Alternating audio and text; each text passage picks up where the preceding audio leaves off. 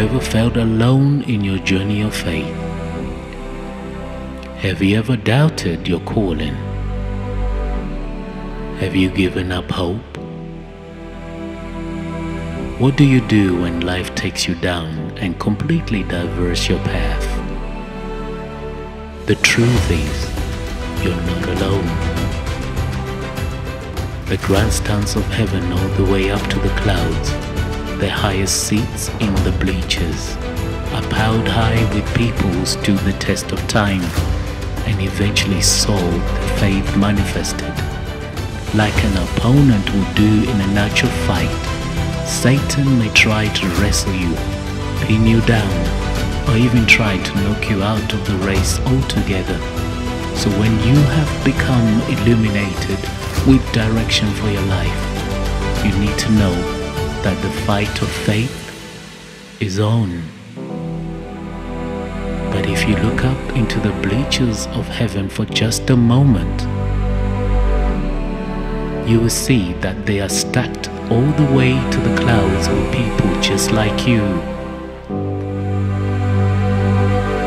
Just listen with the ears of faith and you will hear them saying, "Go for it. Fix your eyes on Jesus. Your faith will carry you through."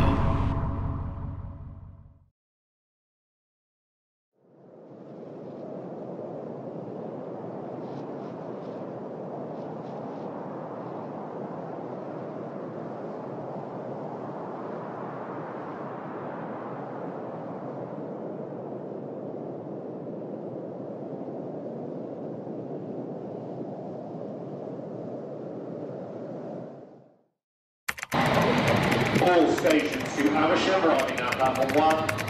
Please mind the gap between the train and the platform. My name is Eunice Lindsay. I am a singer-songwriter, worship leader, videographer, photographer, and the maker of the Great Cloud.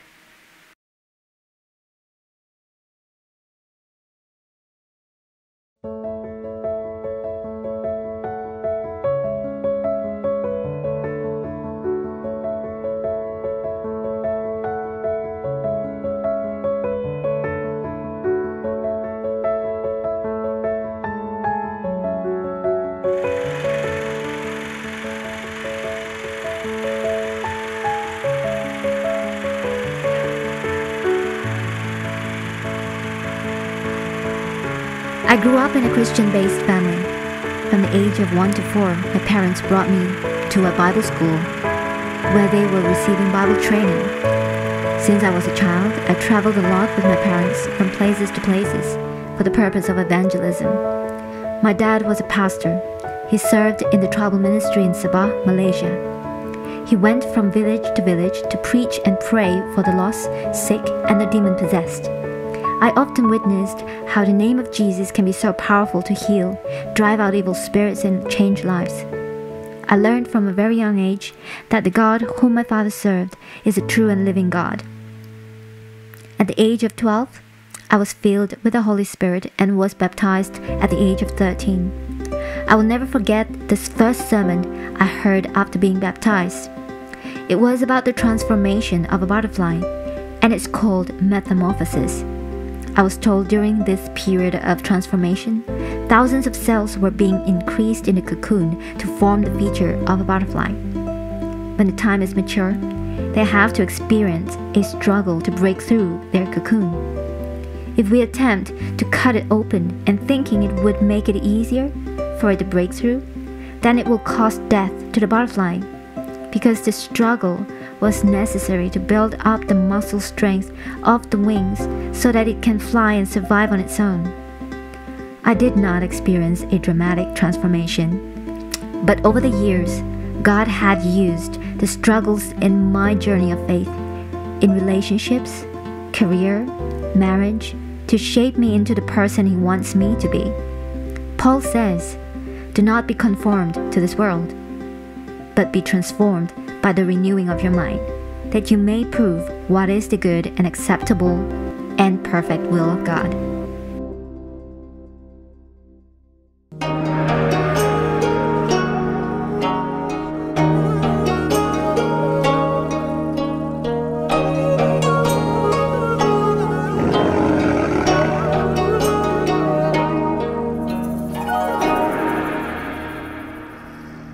name is Tony Anthony, and I am an international speaker, published author, and I serve as the CEO and Director of Global Operations for the Great Commission Society. I was born in the UK to a Chinese mother and Italian father. Tragedy struck our family when I was born, as my father contracted multiple sclerosis, a severe neurological disease affecting the nervous system, and my mother suffered from postnatal depression, which caused her to reject me as a child. When I was 4 years old, my mother was not willing to look after me any longer, so she arranged for me to be trafficked to mainland China. I was raised in southern China for 8 years by a man who I thought was my grandfather, but he was not. Every time he would speak to me, he would hit me in my head with a bamboo cane, making me bleed every day. He woke me up in the early morning by throwing water over me, and then beating me when I cried. He was a Grand Master in Kung Fu, and his aim was to raise me as a Buddhist and rigorously train me his family tradition to pass down to the next generation. He abused me so much he treated me like an animal. I returned to my parents in the UK when I was 12 years old. My father was much worse, and my mother still rejected me. I continued training Kung Fu into my teenage years and returned to China each year to fight in many underground tournaments. I excelled in martial arts, never losing a fight, and entering the World Championships, where I held the world title in my style for 3 years in a row. I was highly sought after for my unique fighting skill, and I soon entered the security industry, working in the higher echelons of close protection. I guarded several high-profile clients, including a Saudi Arabian ambassador, traveling regularly from North America to North Africa and the Middle East. It was at this point where I met Aya, a beautiful Swedish girl studying law in London. We were in love for 3 years. She was the best part of my life, and I asked her to marry me. She said yes, and so we were now preparing for our wedding. A few weeks later, however, while I was working in Rome, I received tragic news that Aya had been killed in a car accident in England. The one thing that made my life worth living had been torn from my hands, and I was powerless to alter the outcome. Overnight, I became a violent and reckless man, engaging in private debt collections for my clients, violating all protocols. I got involved in major crime and monstrous violence. Finally, when I was working in Cyprus, my father asked me to help him pay for a trial medical treatment that could possibly help his condition. It cost tens of thousands of pounds. I didn't have the amount needed, but I got it for him by breaking into luxury hotels and apartments and committing a number of robberies. If anyone got in my way, I hurt them badly. Soon after I gave the money to my father, the police in Cyprus finally arrested me, and I was later sentenced to 3 years in Nicosia Central Prison. A barbaric and violent prison where inmates were attacked, abused and killed. Each day was a fight for survival. One day I received a letter from a stranger named Michael Wright. He told me that he saw my picture in a newspaper. Working in Cyprus as a Christian missionary, he told me he was praying for me and he offered to visit me. I was not interested, but heard in the visit room you could get Coca-Cola. This is the reason I invited him. Initially, I did not like Michael at all, but he visited me week by week and we eventually became friends. He never judged me, but loved me like a son. Michael visited me every Thursday for 3 years. I remember one day Michael telling me that God is real and loves me so much that a long time ago he sent his own son to the world to die on a cross to take the punishment for my sins. He told me that as Jesus was the Son of God, he was raised back to life, and in so doing has overcome death and provided a way for me to be forgiven. Michael told me that if I put my faith in God, turn away from my sins and surrender my life to God, then my life would completely change, and God will set me free from the grip of sin. A Bible verse that he shared with me is from John chapter 8 verse 36 of the Son, Jesus Christ, set you free, you shall be free indeed. That same night I was in my cell staring at the cross shape that the prison bars made at their intersection. I tried to believe in God but failed miserably, because I struggled as a Buddhist to understand the strange Christian belief in a God that I could not see with my eyes. I lost interest and all I really wanted was Aya. I missed her so much and felt angry that she was taken from me. and what my life had become. It was here that I remembered how she loved me, and yet she had never ever seen me, as I had been blind from birth. She was very beautiful, smart and fun to be with. The only one thing is that she was blind. It struck me for the first time that if a blind girl can love someone without ever seeing them, perhaps that is how I can know God. Not by seeing him, but by using faith. I prayed to God for the first time in my life, and as I spoke out to him in the darkness of my cell, I felt guilt and shame for the first time in my life. I knew that I had to say sorry to God and ask him to help me. It was that night on the 3rd of May 1991 when I gave my life to Christ in tears. I woke up the next morning and I felt completely free. I gradually stopped swearing, smoking and hurting people, and I began to share my young faith with others. This was the beginning of my journey where I was truly set free indeed.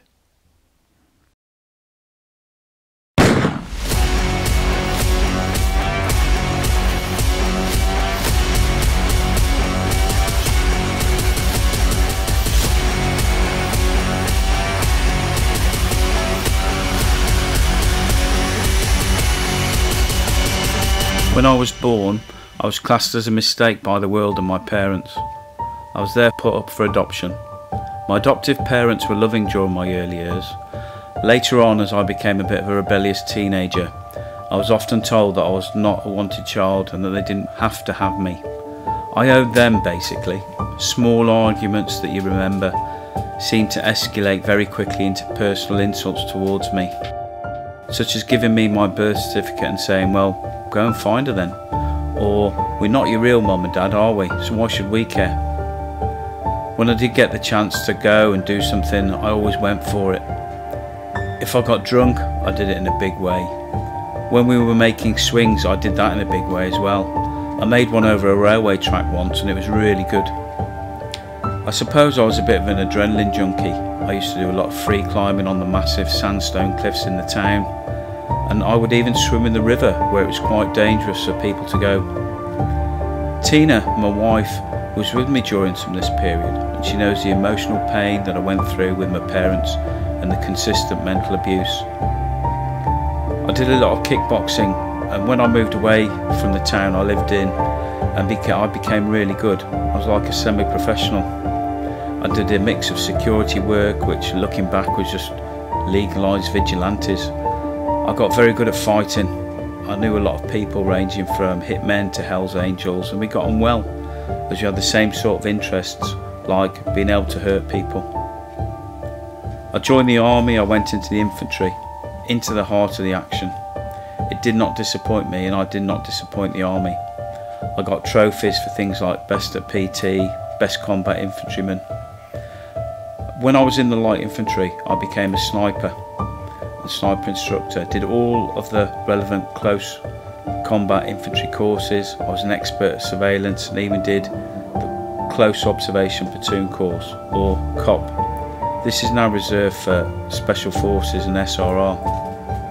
I was one of the top snipers in the British Army, and on top of all that, I was still active within the regiment and their duties. I was attached to the SES and I had been in service in almost every theatre of operation the British Army had been in over the last 20 years. I've been to Northern Ireland, Bosnia, Kosovo and Iraq. In each one I was nearly always in danger. I'd done all the stuff that you think looks good on films, such as abseiling out of helicopters, fast roping, jumping out of helicopters into the sea without a parachute.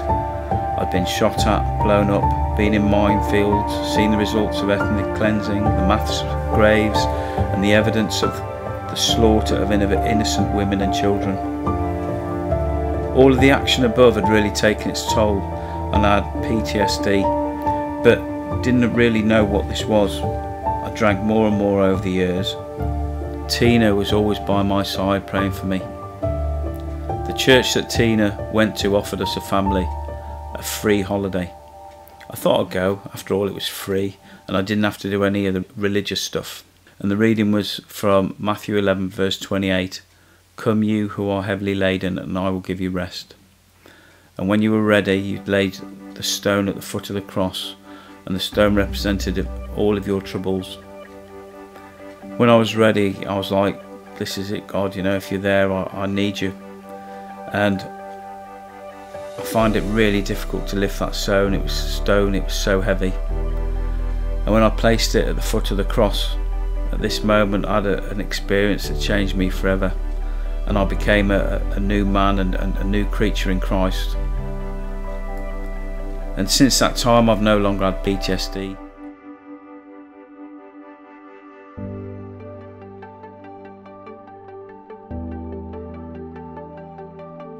Hi, my name is Beresford Brown. I'm a minister of the gospel and have been for the last 60 years. I was working in a gents outfitting shop at the time when two Christians, one Baptist and the other AFM, started praying for my salvation.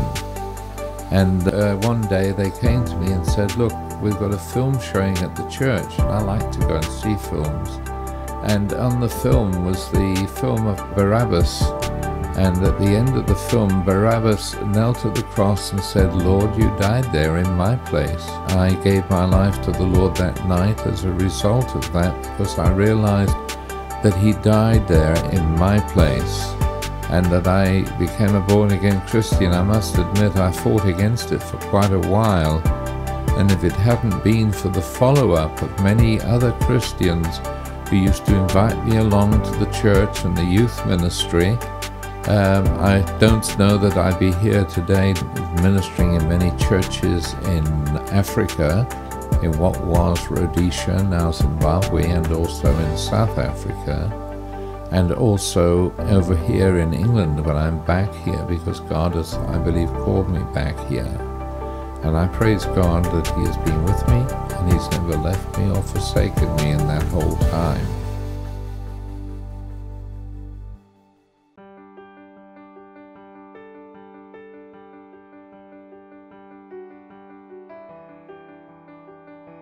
I'm Brent Morgan, and I'm Chief Executive Officer of the Leprosy Mission International. It's a Christian organisation that works in 30 countries around the world to see leprosy defeated and lives transformed.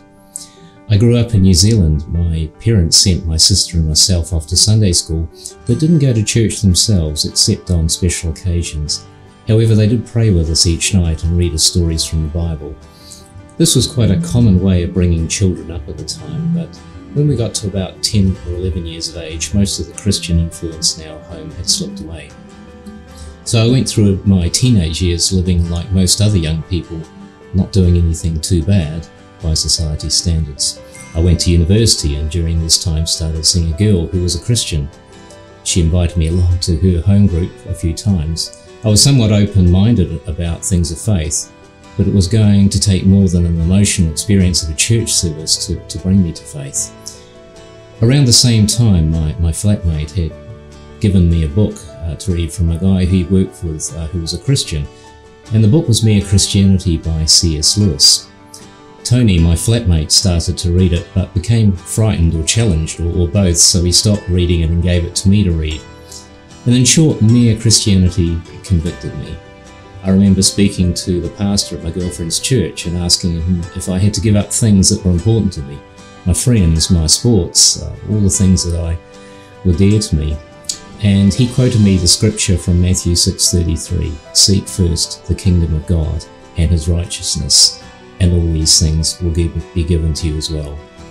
And shortly after, I was in a church service, and during a time of quietness between worship songs, I remember saying, "God, if you're really there, you need to show yourself to me." I can only describe the experience that came immediately after, as my eyes were closed, as one of immense warmth and light. And I shared this experience with a few other people, including some of my skeptical friends. I continued to read Mere Christianity, becoming more convicted that God was real, while at the same time experiencing huge turmoil and conflict within. I recognised this later as a spiritual attack.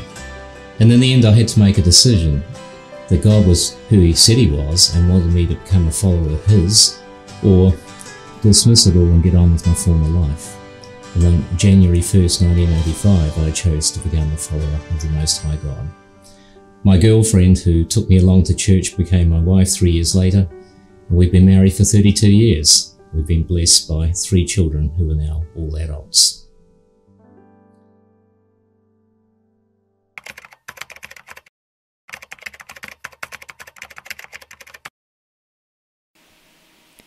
At the age of 18, after graduating from high school, I went to a Bible training camp. I left home for the first time, alone, flew to Johor, West Malaysia, and attended Bible camp for 2 months. After the camp, I felt led into full-time ministry in the church. I was trained in various departments, including working in a Christian bookstore, church administration, children ministry, pastoral ministry, and worship ministry. Over the years, I discovered my gift in leading worship. From a small church of 20 people, I then was led to a bigger church with members of 200 to 800 people and 1,000 to 5,000 people in special outreach events at the time. I assisted my former pastor, Pastor George, in growing the ministry for approximately 8 years alongside other co-workers. I was recognized as a talented singer and anointed worship leader. The church grew, and so did the ministry. However, somehow along the way, I lost my sight of Jesus. The passion for Christ had shifted to the ministry. Even though I looked active in the church, as a matter of fact, I was drifting away from my relationship with Christ, and I didn't even realize it. Eventually, it led me into brokenness. I was married to my first husband at the age of 28, and we got divorced after 7 years of marriage. We struggled in our relationship. We grew apart.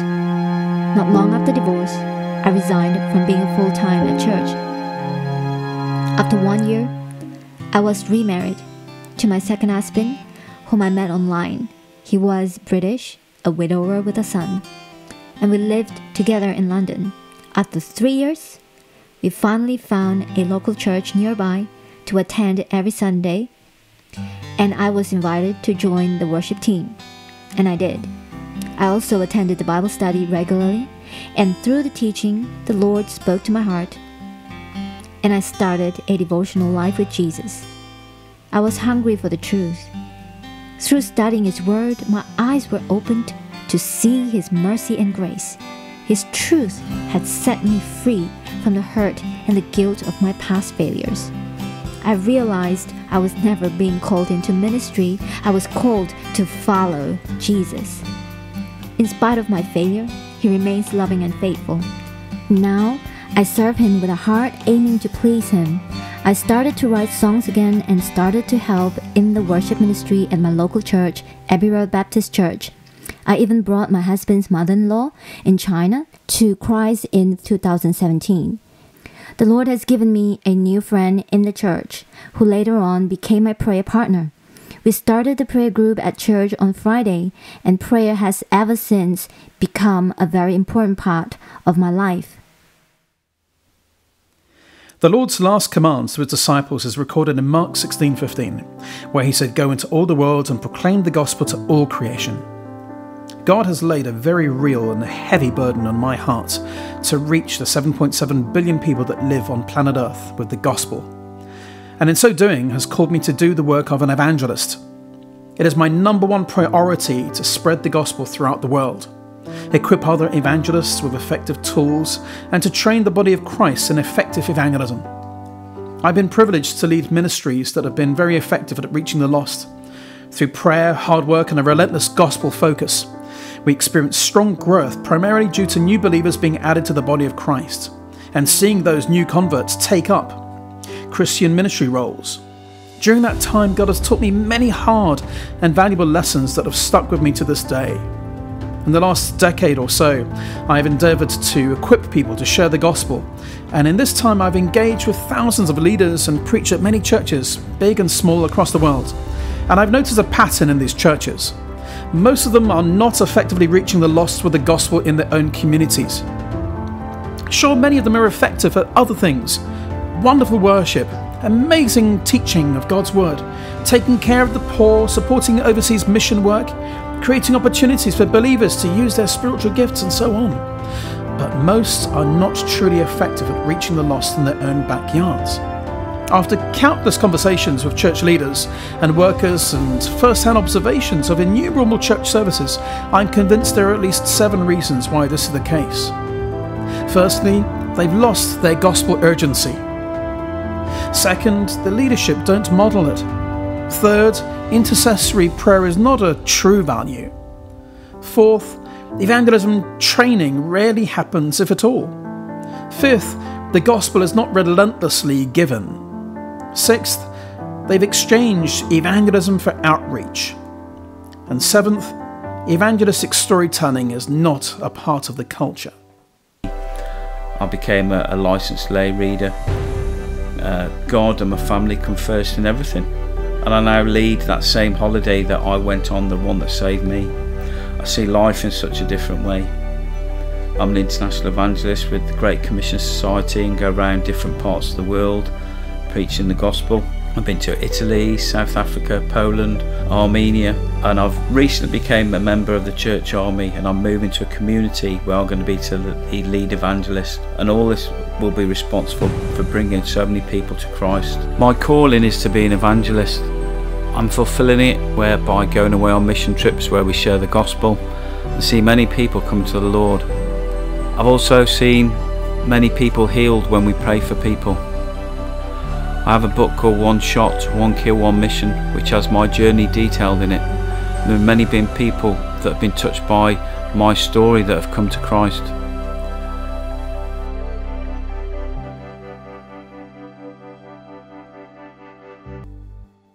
And a lady in the church asked me if I come out and help her at the one place in Salisbury in an African camp, basically, and we used to preach under the trees every Sunday there. And I didn't know the Bible, but I used to open the Bible, and wherever I opened it, I put my thumb or whatever it was on a verse, and that's what I used to preach on. I believe that the Holy Spirit was there to lead and guide me, because I didn't know fully the things of God. But as a result, I had a calling of God on my life, definitely. And I thought, well, it's going to be evangelical, but mainly it was missionary, and moving out into 2 townships afterwards with a dear brother by the name of Bosworth. He was the son of F.F. Bosworth, who wrote the book Christ the Healer. Bob was a very good friend, and he became my mentor, and I grew in the Lord, and the church eventually sent me to Bible school. My parents and my father were really against me in a lot of ways, but my dad in the end actually helped support me at Bible school, which I thought was fantastic. It was a difficult time at Bible school because as a young Christian, being there and all these other people there who were probably come from Christian homes and brought up in a Christian way for many years, and I was just the new boy on the block. But eventually I finished the course, I got my diploma and all that, and went back to work in Salisbury, where I felt a calling to go to Fort Victoria as a pastor. And in doing so, I told the ministers at the council what I felt, and they told me, well, there's already a good man there. Anyway, a couple of months later, I got a phone call from the chairman of the Ministers' Fraternal saying that Fort Victoria was open, and as a result, would I like to go there? I said yes. That's where I feel God has called me. And for 3 years, I ministered the gospel in Fort Vic. I only received a salary twice, but I believe I lived better than a lot of other people who had a lot of debt on their shoulders. And God provided incredibly so area, but God called me. I felt myself originally as an evangelist when somebody told me, no, God has called me as a pastor. And so I have been a pastor for the last 50 years. There's the time in study and everything else. I've been ordained 3 times, once in Zimbabwe, which was then Rhodesia, then in South Africa, and also in America. But I believe my greatest ordination was from God alone, And it's amazing over these years how great God has been to me in providing my needs and undertaking for the family. Ever since I became a Christian, God has given me a burden for the poor and underprivileged. However, it was some time later before I engaged in this type of ministry. After graduating from university, I entered the corporate world and worked my way up through the ranks until finally becoming a CEO. This included time working overseas in Asia, and our family lived in New Delhi, India for 6 years. And while in India, I saw and experienced poverty for the first time. I helped a pastor friend of mine set up an NGO operating from Son community in New Delhi.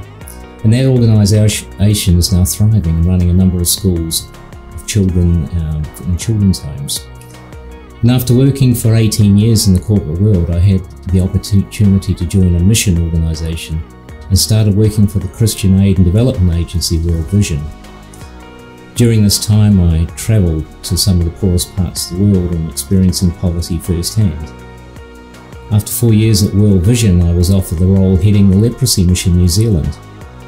Persons with leprosy are some of the most marginalised in the world. They are always at the bottom of any community of which they are a part. And leprosy is mentioned widely in the scriptures, and Jesus' ministry involved the healing of those with leprosy, like in Luke 17 and in Mark 1. The fact that leprosy is called by name in the scriptures means that it is something close to God's heart. I had the opportunity to travel widely and talking to many people affected by this ancient disease. After 7 years working for the Leprosy Mission New Zealand, I was offered the role of International Director and CEO of the Leprosy Mission International based in London, United Kingdom. And that is what I'm currently doing. In this role, I'm head of the Leprosy Mission Global Fellowship, an organisation that works in 30 countries around the world.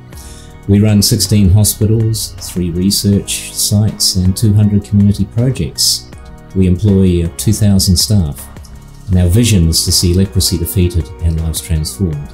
And what we mean by transformation is both in the physical and spiritual sense. We want to demonstrate the example of Jesus in all we do. I had the opportunity to visit many different countries where the Leprosy Mission works and speak on behalf of my organisation at the United Nations in New York and Geneva. The American theologian Frederick Buechner said, "The place God calls you to is the place where your deep gladness and the world's deep hunger meet." And I have the privilege to use my God-given experience and skills to do something that I'm passionate about and a burden that God has placed upon my heart.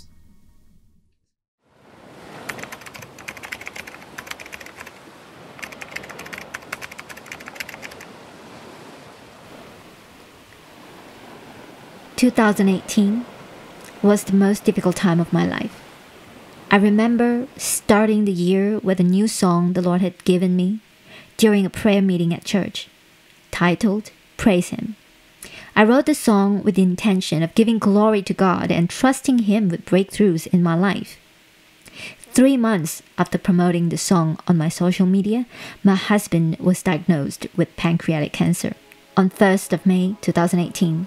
It was a long, horrible 8 months, and I was told by my husband not to tell anyone about his condition, not even to his son or his family members. He refused to receive any help from the hospital or medication. The only thing we could do was fast and pray, and we did. I told my mom, my pastor, and my prayer partner about his condition and asked for their prayers in private. I even started a war room in my apartment where I could hide and pray to God for strength and healing for my husband. It was the supernatural strength from God that sustained me through all those times.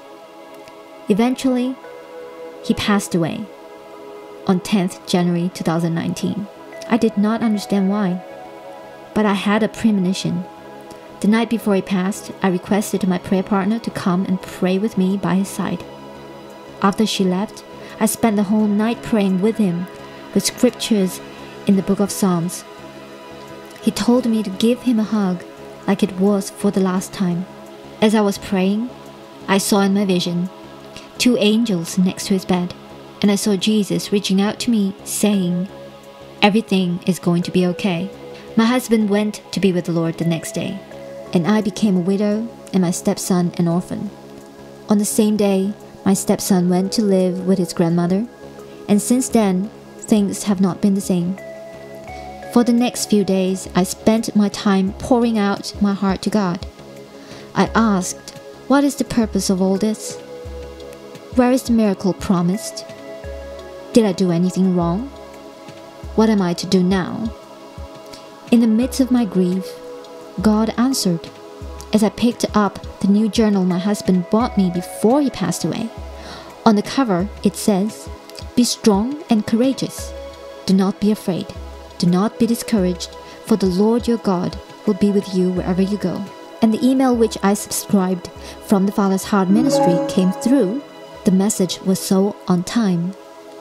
It says, "The Father says today, allow my voice to be the touchstone of every decision you make. Your life moves forward in dependency on my voice. Just as a locomotive moves forward on rails and tracks laid for it. The path is sure, the way is clear. There is no variance of deviation. This is the path of progress for your life, and the proceeding word that takes you to the highest heart's desire and greatest dream fulfilled. My voice guides you from behind and goes before you to splinter and destroy every impediment and obstacle set against you by the enemy. I am shaken, says the Father, and I'm bringing change, not to harm you, but to establish you and place your feet on firm footing for the days ahead." And so I surrendered. My heart was immediately being lifted. There was an unexplainable peace flooding in me, just as was written, "And the peace of God, which transcends all understanding, will guard your hearts and your minds in Christ Jesus." Philippians chapter 4, verse 7. In the same week, I went to a prayer meeting and Sunday service, and for the next few weeks, I started to get back into worship ministry. As I surrender myself to His sovereignty, I experienced more joy. Then I started to tell my testimony of how I overcame my grief. Not only that, the Lord has been faithful to fulfill His promise. Jesus is my shepherd. Regardless of not having any income or saving, He is able to provide.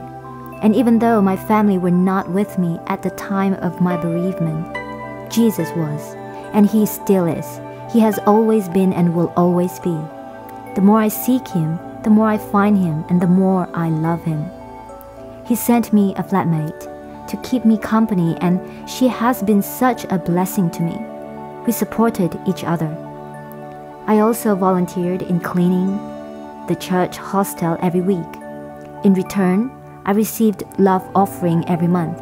I tried to look for a job, but it wasn't easy as I have not worked for 5 years. With the little income I have, I gave my tithes faithfully. I tried to live in obedience to His word every single day. Eventually, I was hired as a part-time cleaner by Elliot's at the Leprosy Mission International, and I'm also a freelance videographer, photographer. Praise God, He is truly the God of widows and orphans. The more I testify, the more breakthroughs I experience. You see, the devil had intended to destroy and to shake my faith in God, but I have become even stronger and closer to God as I acknowledge His sovereignty over my life. The Bible says, we overcome the devil by the blood of the Lamb and the word of our testimony. He is the I am in my life. So I have decided to make this film as a tribute to our precious Lord Jesus, Savior and friend, the author and finisher of our faith.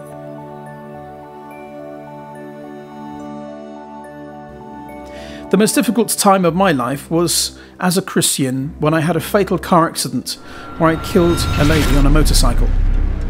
I did not overcome the situation. Instead, I made every wrong choice and decision in the way I handled the whole thing. The accident was proven to be an innocent mistake. However, I went to prison for lying to a policeman. You see, I became the world's worst Christian and I could do nothing to help myself. I was a mess, and I always have been. And through a strange sequence of events during my prison sentence, I tried to hide my Christian faith from another prisoner, for fear of being a bad advert for Christ. However, God used that situation to lead the very same man to Christ. And it is here that I realized that God is a God of second chances, and third chances, and fourth chances, and more, so many more. I felt the worst, and in so doing gave up, and yet God showed to me how He is the great overcomer, able to use the worst of situations for the good. It was this incident that triggered my passion and drive to devote the rest of my life to full-time Christian service as a missionary. My most difficult time was when I had PTSD, and I drank more and more over the years, but that was just to get to sleep. Images would flash up in your mind's eye, piles of bodies with belongings, Bosnia, being blown up and set on fire, Northern Ireland, people just trying to kidnap you in Iraq, just to name a few. The fears and nightmares would consistently be there as I couldn't sleep. I'd have a few more beers, but then when I did sleep, the nightmares would come back and I would just sit up and wait. In the mornings I wouldn't be able to make any real clear judgments. Some things that seemed good at the time later on was just stupid. At this time I was training recruits, so I was considered a role model. In effect though, on the inside I'd become a shell of a man. A lying, thieving, murdering scumbag with no real thought or care for anybody. If things could not get any worse, I'd become alcohol dependent, just because I needed to sleep. In truth, there were many days when I thought to myself, what is the point? My family will be better off without me, and I may as well kill myself. Why did I need God for, right? I was hard, no one used to mess with me, and if they did, very often I would knock them out. I'd spoken to and briefed members of the government about situations on the ground, had the power of life and death over people. Why would I need God? I went because the boys and Tina really needed a holiday. We went and I still felt empty inside. What on earth could these Bible bashing, flip-flop wearing, bearded do-gooders ever teach me? Look at what I'd done compared to some of these. The way I looked down upon these people was disgusting. My attitude was so bad. In fact, the first few days I think I spiralled down a bit more when I thought I was being lumped in with some people like this who needed help. After all, why would I need help, even though I was suicidal? But one evening there was a thing called reflection, and I went, and everyone that went in was given a stone, and the vicar that was there, I forget her name, but she could make a pig out of a banana, which I thought was really cool. And the reading was from Matthew 11 verse 28. Come you who are heavily laden, and I will give you rest. And when you were ready, you laid the stone at the foot of the cross, and the stone represented all of your troubles. I just remember the Lord and his healing really had such an effect on me, and it was just amazing.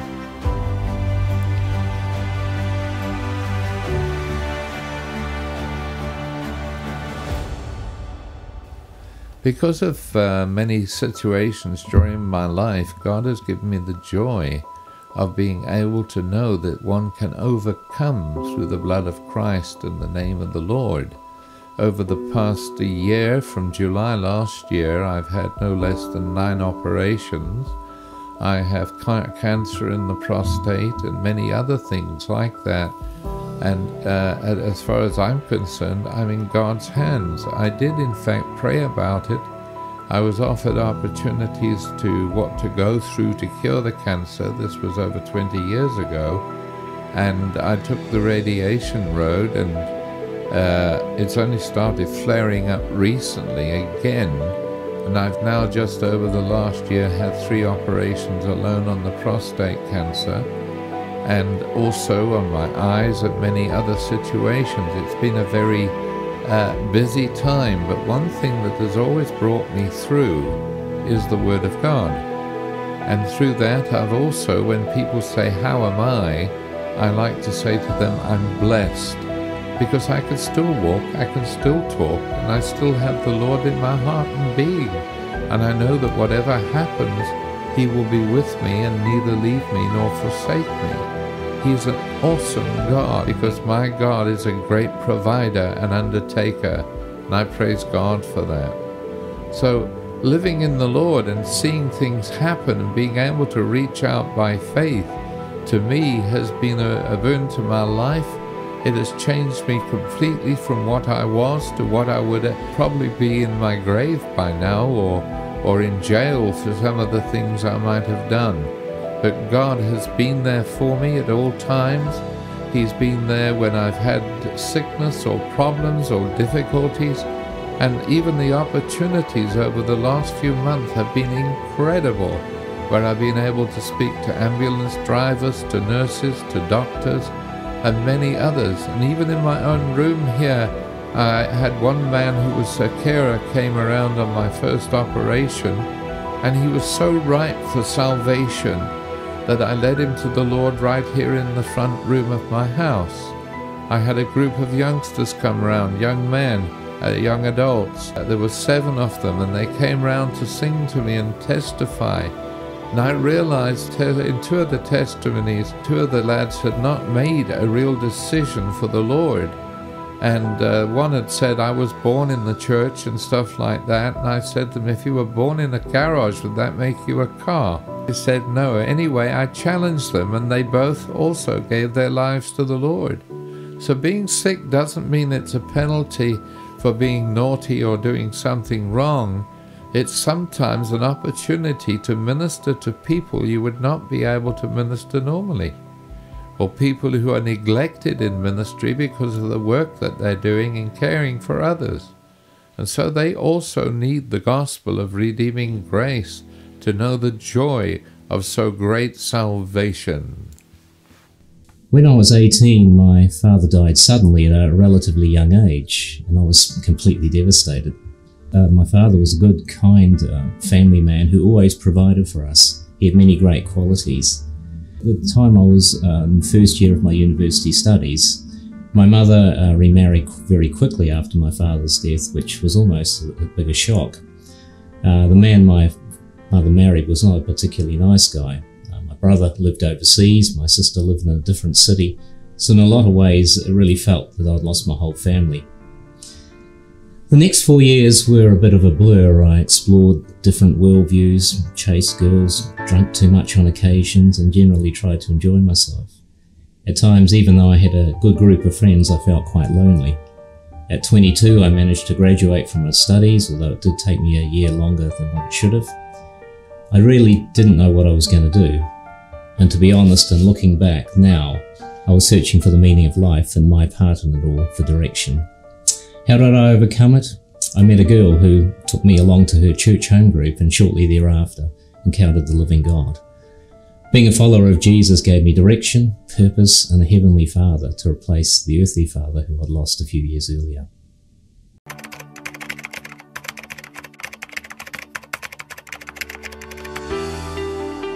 Personally, I find myself relating to King David. We are very similar in many ways. Talent-wise, David was a worshipper, a psalmist, and a musician. So am I. Character-wise, we are both bold, passionate, strong in faith. We are warriors, and a God chaser. In the experience of loss, we are very similar in how we cope emotionally and how quick we are to acknowledge God's sovereignty over the situation. David pleaded with God for his dying child. He fasted and spent the nights lying in sackcloth on the ground. The elders of his household stood beside him to get him up from the ground, but he refused, and he would not eat any food with them. On the 7th day, the child died. Then David got up from the ground. After he had washed, put on lotions, and changed his clothes, he went into the house of the Lord and worshipped.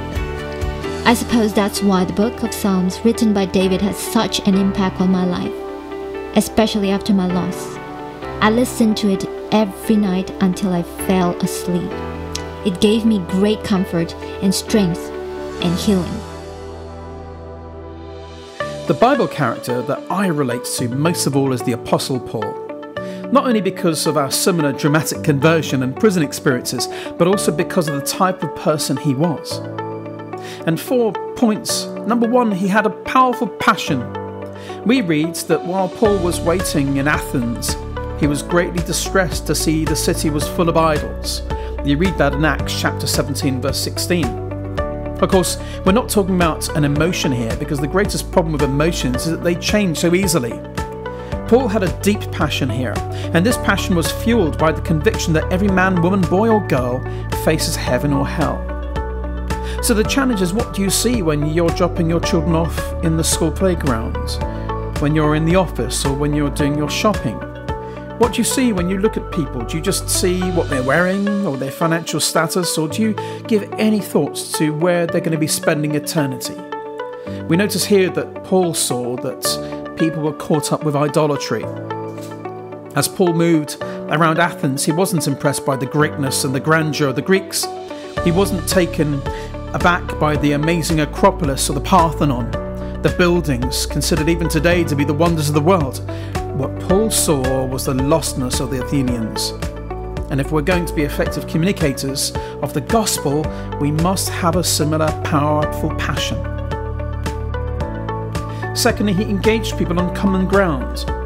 It tells us in the book of Acts that Paul then stood up in the meeting of the Areopagus and said, "Men of Athens, I see that in every way you are very religious.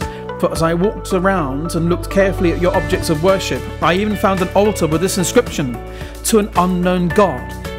Now what you worship as something unknown, I'm going to proclaim to you." We find this in Acts chapter 17 from verse 22. So we see here how Paul used what was familiar to explain the unfamiliar or the unknown. He talks about them being very religious, he talks about one specific idol they had, and then he tells them that he knows the real God. Thirdly, he kept things simple. Paul presented the gospel using 3 simple points. In Acts chapter 17 from verse 24, the first one is that God is the creator and owner of the universe. Secondly, God wants everyone to know him. And finally, men must repent, for judgment day is coming. And you can't get simpler than that. The point is that the enemy wants you and I to think that the communication of the good news is complex and difficult. He wants you to think that you need to be an expert in Greek and Hebrew to communicate the gospel. But the truth is simple. Every person is a sinner. God loves every person. He died to pay the penalty for every person. And by repentance and faith, we can be reconciled to God. And finally, Paul had realistic expectations. We must realize that not everyone is going to respond nicely when we present Christ, but we must continue to respond to him or her in faith and love. The verses tell us that some people sneered at Paul's message, and in the same way people may sneer at us as well. However, we must also realize that the good news of the gospel will not return void, and it does change people's lives.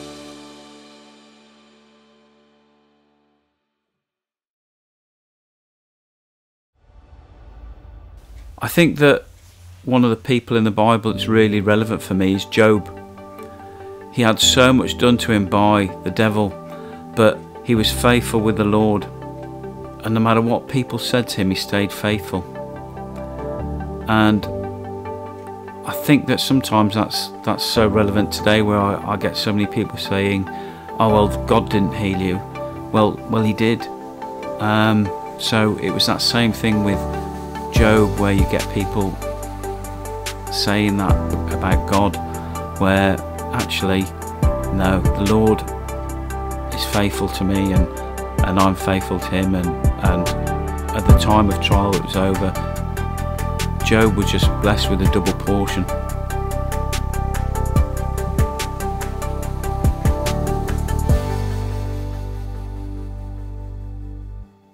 I find there are a lot of Bible characters that I could relate, but the one I would like to be in tune with more than anything else is Jesus. He was a man when he came to the earth. He was in flesh, and he bore burdens of everybody in this world on his shoulders when he died on Calvary for each and every one of us.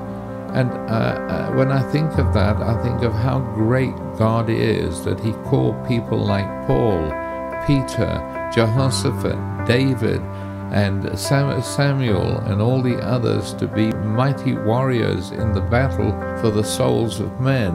I believe if I was to say I had a favorite, I think they were all my favorite. Because there's so many different ministries. I like the prophetic ministry, and I'm walking in the prophetic at the moment, but it doesn't make me a prophet the same way as I like all the other areas of ministry too, and I seek to know what God is doing and be able to reach out to people. Two characters that I can relate to in the scriptures, David and Esther. David, because he was so teachable. Christians often think that when they're saved they have arrived, but in fact it's just the beginning of the journey. Being a Christian can be really difficult at times. Our journey in Christ is one of continual refinement. As a Christian, I've sometimes disappointed myself, so I've done things which I shouldn't have, and not done things that I should have. We all sin and fall short of the glory of God, which is Romans 3:23. But God's grace allows us to go back to the foot of the cross and start over again. And I can identify with David because even though he was a leader and a man after God's own heart, he made lots of mistakes, and some pretty big ones at times. However, he remained teachable and was able to repent and learn from those mistakes and finish his ministry well. Esther, because she was a person in authority who did the right thing. She interceded to her husband, the Persian king, on behalf of the Jewish people to prevent their annihilation at the potential risk of her own safety. God placed Esther in a position of influence, and when called upon, she courageously stepped up and did the right thing, as is quote seen in Esther 4:14. As a chief executive officer, I have to make decisions all the time, decisions that are sometimes difficult and unpopular, even though they are the right thing to do. And I admire Esther because she puts her people's interests ahead of her own.